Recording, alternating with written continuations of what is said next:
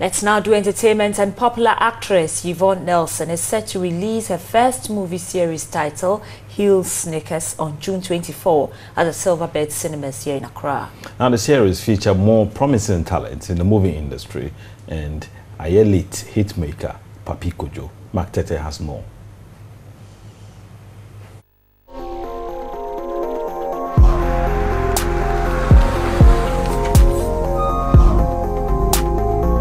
Heels and Sneakers is Yvonne Nelson's first series to grace the silver screens years after producing her own movies. The first episode of the series will be premiered soon.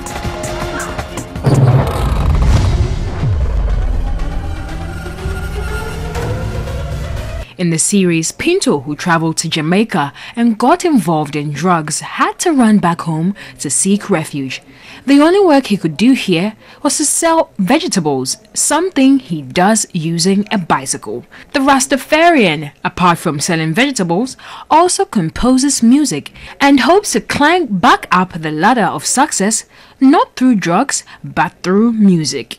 But the question of whether or not he will succeed is why the series is a must-watch. The series features a lot of new faces who put up amazing performances.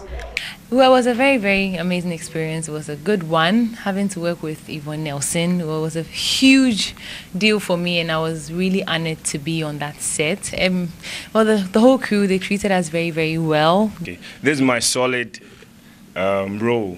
Thanks to Yvonne, she's been amazing, you know. She was always on set, correcting us, you know, always advising us and, you know, giving us high spirits, keeping us in high spirits. She's been amazing. And you learn a whole lot because there's this character called Margaret. At home, she's a Christian. She plays all those holy, but when she's a different character altogether. So, I mean, it's something for the whole family.